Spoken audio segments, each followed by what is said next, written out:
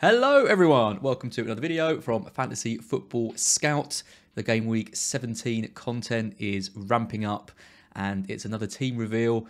Team reveal seems a bit of a stretch. First draft, I think we'll stick with first draft. Tom, how you feeling?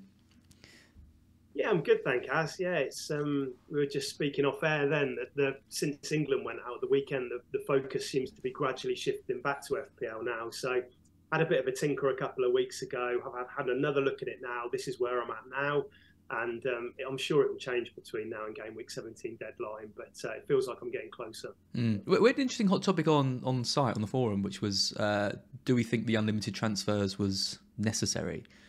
What do you think of that? Are you happy to be able to have unlimited, transfers to mess around with it, or would you prefer just to have kind of, I don't know, had a couple or even just one? Gotta be honest, I don't think I really needed it. No. I mean, this draft, which you're going to see in a minute, I've only made 5 changes from the game week 16 to 17. So that tells you really, it felt like I was in a pretty good place. Rank was okay. So maybe it would have helped me more to not have it, but it is what it is. We were always aware of it. It's not like they kind of sprung it upon us today, and it gives us a chance to kind of focus on maybe a few fixture swings and things like that. So yeah, it's fine. Yeah, good. It's almost like they could have they wouldn't do it, but they could have reset it, because like Martinelli, for example, people are reluctant to lose Martinelli because there's so much value tied up in him. But if they kind of reset all the prices back to where they were, maybe that would encourage a bit more variety. No? Okay, just a thought. Yeah, potentially. I mean, that would have been good for the people who kind of sold Martinelli or Haaland, because quite a few people sold Haaland a few weeks back, didn't they, when he missed a few games, and a lot of people had a lot of value tied up in him and Trippier and things like that. So, yeah, I've kind of held on to those players knowing that I want to keep them, but that won't be the same for everybody. Yep. Right, we're going to look at, 2 drafts of yours in a second. I mean, very loosely 2 drafts. The second draft's got about 2 players. Different in it, but we'll see which ones you're looking at. Before we do that, just a quick mention for TalkSport.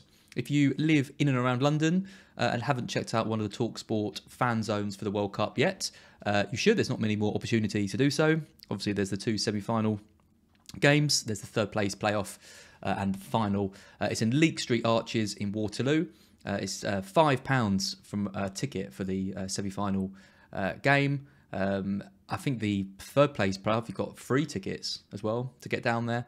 And then it's £25 for the final as well. But you were there last Friday, weren't you, with the Scout team? Yeah, you said it was good.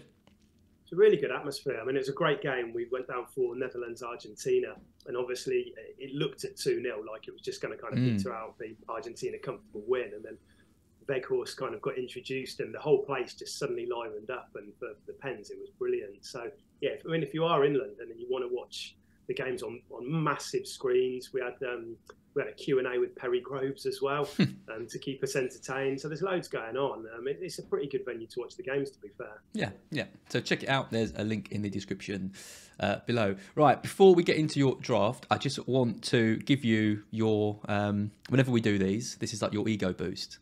Because if you're not familiar with who Tom is, as well as doing videos with Joe throughout the World Cup and captaincy, as well as being our deputy editor on site as well, Tom has an absolutely insane record in FPL. 5 top 1K finishes, 7 finishes inside the top 10K. You've had 2 seasons outside the top 100K in 2015 and last year in 2021. But your last 3 seasons, by your standards, Tom, have been not quite where they were at before. What's been going on? No, it's just getting harder. I say this every year, that the standards, the amount of information around, and I think maybe because I'm more comfortable when I'm kind of flying high and I can maybe stick to the game plan. I can maybe play a little bit safer. When I find that I'm chasing, I tend to do crazy things, which is probably what I've done over the past couple of years. And whereas everybody was going Captain Kane, I Captain Son, that kind of thing. Not completely mental things to do, but things which have maybe kind of stalled me a bit more, unconventional times to play chips and things. But this year I feel like I'm in a kind of quite a good spot now with unlimited transfers. So I hope rather than kind of get too many red arrows, I can kind of keep climbing. And yeah, I do feel like I need a big season again after a couple of kind of so-so ones. Well, 2018-19, you finished 214th. So that's the levels you've got to get back to. But you're having a really good start to the season this year. I mean, inside the top 100k, 84,000. You've got to be happy with that. Absolutely, yeah. I think, when you're doing well, just things go for you, don't they? They do, yeah. And Phil Foden is like a prime example of that. I bought him in on a game week 8 wild card, so just before the Man United hat-trick and the haul against Southampton. I then sold him when he got dropped, and then I bought him back in game week 16 when he scored, and everything just worked. So I look on fondly upon that player now, whereas for other people, they obviously got him in and he was benched and it was a nightmare for him. And I just think sometimes in FPL things can go for you. You're on the right side of luck, and that can turn like an average season into a very, very good season. So long may that continue. Yep, onwards and upwards. Right, let's take a look at your first draft. So you've got, I think every team selection video I do between now and game week 17 is going to feature the goalkeeper double up of Kepa and Ward. You've got Trippier, Cancelo and Gabriel. You've got Almiron, Martinelli, Salah, Foden, Darwin, which is interesting. You've doubled up with Salah and Darwin, Haaland and Mitrovic. Then you've got Andreas, Dalot and Botman on the bench. Strong side. Let's start from the back. Kepa, Ward, locked in? Well, no, not really, because we're a bit unsure where we're at with Kepa, aren't we? The last we heard from Potter was that he was stepping up his rehab, and there hasn't been anything since, certainly that I've seen. And if he isn't ready, I think he could be a bit risky. Part of me thought a week ago, well, even if he isn't ready for game week 17, you could possibly play Ward for a couple of weeks if you needed to. But I think that carries a lot of risk, because if Mendy comes in and he plays those 2 games against Bournemouth and Forest, which are really good fixtures, and he keeps clean sheets in those, is Kepa just going to be, is he going to walk back in? I'm not so sure. So I think if Potter comes out pre-game week 17 and says Kepa is ready, I'll have the confidence to go for him. But if he isn't, I think I'm going to need to have a backup plan there. And Nick Pope was my original keeper. But as you can see from my draft, I've gone for Botman in this one to get the double up, and he's quite a bit cheaper than Pope. So I do like that. So I'm going to have to look at some other alternatives. But for now, yeah, Kepa and Ward. I'm looking for any excuse not to go with Kepa. Yeah. When you see him in everyone's team and you're not really... He's one of those players, I don't like Chelsea. I don't like them with those 3 games back-to-back. I haven't been impressed with them in the last few matches under Potter. Defensively, there's going to be rotation and changes. It's just the fixtures are good and they've got that double. Yeah. So I can completely understand why people are doing it. But if there's doubts around Kepa, then I'm avoiding that, I think. But it's fixtures over form, isn't it? It is, definitely. The underlying numbers, the performances under Potter pre-World Cup break were really bad. So we're kind of punting on it. But, you've got Bournemouth, you've got Forest, then you've got the double game week. And then I think you've got Palace and Fulham at home to follow that. So they're great fixtures. He was making a lot of saves as well prior to his injury. So do quite like Kepa, but it's still a bit up in the air at the moment. It is. Who's top of the fixture ticker is City with the doubles, but it's tricky because we're going to talk about the Man City players in a minute. Using Ederson in goal seems like a bit of a block on certain things. Arsenal, I've got really good fixtures, and then it's Chelsea, and then it's Fulham, and then you look at some of the other sides. I mean, Southampton are right up there. Yeah. Liverpool, Spurs. You're not really going to be using these goalkeeper spots. I found it really hard because just before coming on air, I had a look at some of the goalies because I thought the question would be, well, if you don't go Kepa, who are you going to go for? And it was kind of Nick Pope was the only one which I had any real confidence in because Fulham good fixtures, but I don't trust them defensively. I'm not particularly big fan of Leno. I don't, Ramsdale was making hardly any saves prior to the World Cup break, and I think that there's better value in Gabriel and Ben White and people like that. So it's a really tricky decision. I'm kind of hoping Kepa is fit just to make it an easier decision. Yeah, I guess the other popular alternative I think is going to be just going Ward and Everson, right? Just ultra cheap, like as it works so well in game week 1. Why wouldn't it work from game week 17? They've got 2 tough fixtures to come back, but after that, they're pretty good for Leicester, aren't they? So you might pick up a couple of save points in those first 2 fixtures, and then that could be an option actually. Yeah. So. Okay, defensively, so we don't need to talk about Trippier. Everyone's going to have Trippier. He'll be a bit disappointed by the World Cup, I think. Sort of lost his place in the end to Walker for those last 2 games.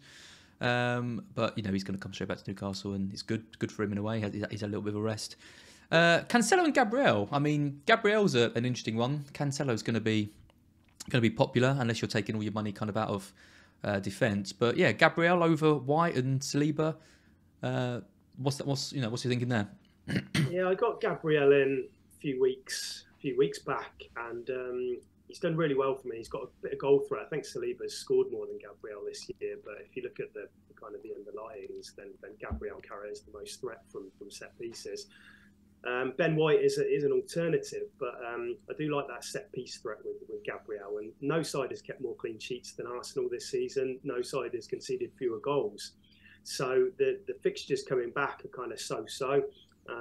But we've got to think with this unlimited transfers. It's not just like a 6-game week period. It's going to be 10 plus weeks this side is going to have to last us until we then play our next wild card around the doubles. So you've got to look at the bigger picture, and Arsenal have been one of the best defences in the league so far. So I think getting a bit of coverage in there is important, and probably saving yourself a transfer further down the line. I think White does have that bit of rotation worry, doesn't he? Given that he's playing at right back and Tomiyasu's there, and they've got Tierney and all, they've got other players that can fill in. Whereas with Gabriel and Saliba, and they're around the same price now because Saliba's price has gone up so much.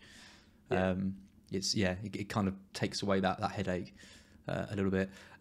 Cancelo, I mean, Man City haven't been that great defensively, particularly over the last few games. I mean, obviously the big draw of Cancelo, as well as the attacking returns that he gets, even though his underlying stats are quite poor actually this season, given what we've seen from him in previous years. But he has got that ability just to smash in a 30-yard wonder goal or something. But I mean, what you get from him is that rotation-proof option, because you look at all the other Man City defenders, Diaz, Laporte, Stones, Akanji, Walker. I mean, you never know which ones are going to start each week, do you? Is that why you're going for him, purely for that kind of locked-in potential? Well, I asked myself, do I want to go into a potential double game week in 20 without Cancelo? And the answer is no.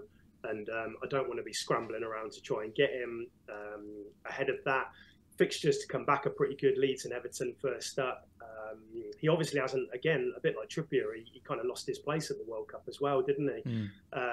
With Guerrero coming in for the last couple of games. So he'll be well rested. And I think you want to kind of have a plan to have 3 City players in for that potential double in 20. So I'd rather just start with Cancelo. He's at an awkward price where if you do go a bit cheaper at the back, it's going to take a bit more kind of, probably take a couple of transfers potentially to get him in. So I think just starting with Cancelo is best there. Yep. Almiron, there he is in midfield. Obviously going to be really popular going into the break. I think he's scored in a pre-season game, so he looks like he's kind of carrying on that form. Twice. Wow. Yeah, he's had a full rest, obviously, because Paraguay haven't been in the World Cup.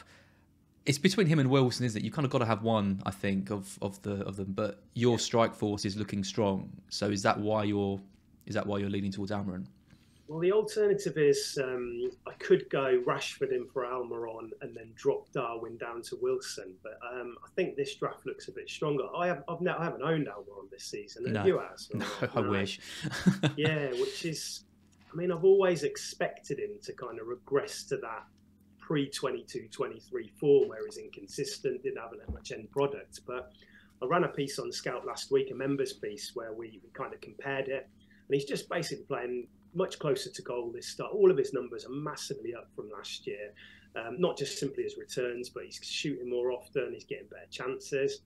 And I think this Newcastle side is improved so much. I mean, I don't know where they're going to finish. You would imagine they'll be top 6, I think. Potentially even pushing for Champions League, because they haven't got that European distraction which the other clubs have, which is a massive plus. And I kind of think Almiron, what is he, 5.7, I think. I just think, I mean, there was a draft I built when he wasn't in there, and I kind of then went back and had a look at it and thought the value this guy's offering is insane. I think he's 8th for minutes per XG for midfielders or something like that. So, I've got him in there, and what it does enable, or what it does allow, is then you can have that. Darwin isn't quite a premium, but it allows you to go with another big hitter like Darwin and Foden as well in there. So it just, he seems like a decent pick at the moment, and one I'd favour over Wilson, I think. It's a very balanced team, this, and you're making use of the extra kind of funds that you've got from the team value, because obviously you wouldn't be able to have this team at the start of the season. You've got very top heavy team with Darwin and Haaland. You've got Salah in there as well. You've got an expensive defence with Cancelo, Trippier and Gabriel as flexible. Well. But it's flexible. That's it. The price points are covered. Absolutely, yeah. So we can kind of manoeuvre around, because I think it's naive to think that game week 17 is just going to continue exactly like it was in game week 16. It's been a big break. The squads are going to be quite different. We don't know where returning players from the World Cup are coming back. So having that bit of flexibility and be able to shift round players relatively easy in one transfer is something which I quite like. Yeah. Martinelli, any temptation to sell him? His ownership's going to stay high. It is 3 good games for Arsenal. West Ham. Well, they're blue on the ticker, but West Ham at home, tricky. Brighton away, not sure what you're going to get there. Newcastle at home, and then Spurs, and then United. It's not great. I don't like the fixtures from an attacking sense. I've seen a lot of double-ups with people going with Saka in there and Nketiah as well, who obviously is going to be a popular option with Jesus out. But I don't think these fixtures warrant an attacking double-up. I don't want to lose Martinelli because I've got him for 6 million, so he's going to stay. But I just don't know if they're top half defences, aren't they? West Ham, Brighton, Newcastle, Tottenham, United.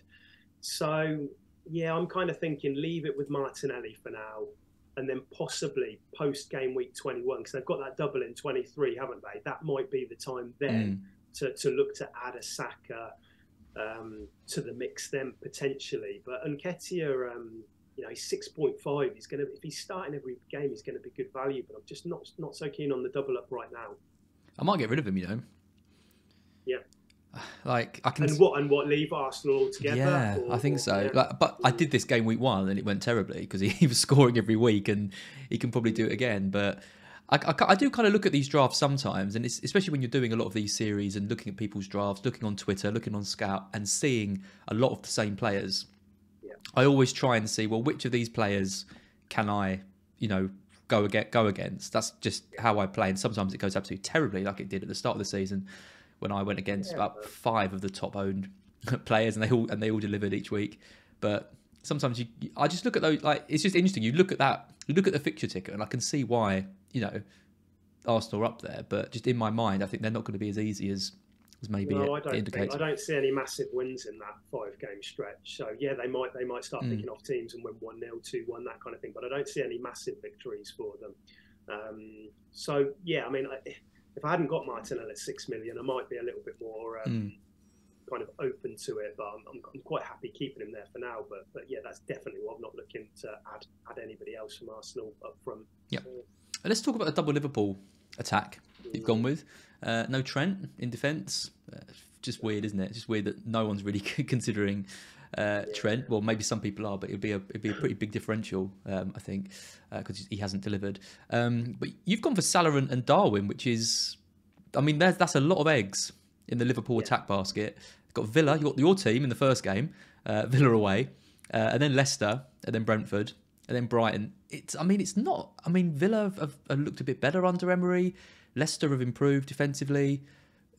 Brentford have had some good wins, and then Brighton, and then Chelsea. I don't know. It's not an amazing group of fixtures for Liverpool. You've doubled up with the attack. What's the thinking there? Well, I always wanted to start with Salah. He hasn't kind of left any drafts or anything like that.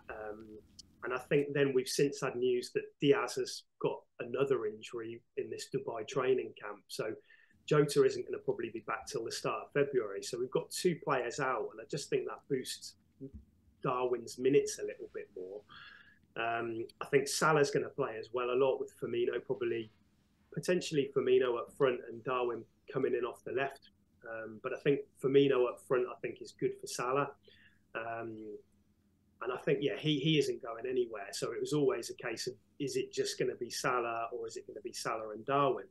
And Darwin scares me when I don't own him and I watch him play, because he's just an absolute lunatic in terms of his shots. It's just like, I made a couple of notes. He's averaging 5.7 shots per 90, 1.75 big chances per 90. So just under 2 big chances per match. And he's just like a shot monster. So he's one of those players where at 9 million, I think he's going to keep on improving in that Liverpool setup. And I'm kind of finding it quite hard to overlook him there. I mean, fixtures, like you say, are so-so, but Villa, we've conceded in both matches. We might be improving in those 2 matches under MRA, but we've conceded in both of them. Leicester, again, improving, but Leicester are the type of team who are going to commit bodies forward. They probably will go for it at Anfield, and that could be good for him. And then it's Brentford after that. So Darwin feels, I don't think I've owned Darwin this year, and it feels like quite an exciting player to come back in with. He is exciting until you watch him miss and hit the post. And well, it's crazy. It's a proper roller coaster when you're watching those matches, isn't it? Remember the Spurs game when within a few minutes he was firing off these random shots, and I mean he'd taken about 3 or 4 shots inside the first half hour, I think. But very disappointing in the in the World Cup. Uruguay's getting knocked out in the groups, and that, especially that goalless draw, I think in the first game. There's a lot of hopes pinned on Núñez, and he didn't deliver. So he's going to have to step it up at Liverpool, because he's had a mixed start to his Liverpool career. The alternative there is Wilson, and that would mean then going Rashford over Almiron, and I could do that, but I just think this Diaz injury is. I think Darwin's going to be playing most games, and that's probably good enough for me. Yeah, I guess the alternative is though that it's interesting, because when Liverpool lose attackers, you think their new attackers are more nailed on, but you actually think are they losing a lot of creativity now with Diaz and Jota both potentially missing? But I was writing some scout notes earlier, and Thiago's back and played very well for them. I think he's like a key player. I think if they can get him into midfield, playing regularly again, I think Thiago, that adds a bit of creativity. I think if they can get Alexander-Arnold, who hasn't played hardly any minutes, that's where the creativity, I think, comes from at Liverpool. And I think if you've got a front line as well, which is led by Firmino, with Darwin and Salah off him, he's obviously more of a creator as well than somebody like Jota leading the line. So I think that they're still going to create enough. And I think even when they've been terrible this season, Liverpool, their attacking numbers have largely been okay.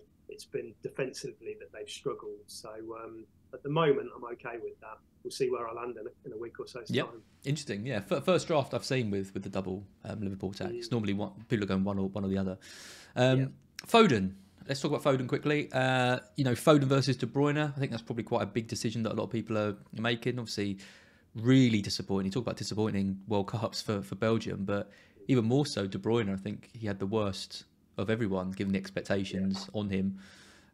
He'll be delighted to be back at City, where he's the hero, and you've got to think he's got a good chance of starting those first 3 games as well, when it's going to be rotation central for a lot of other players.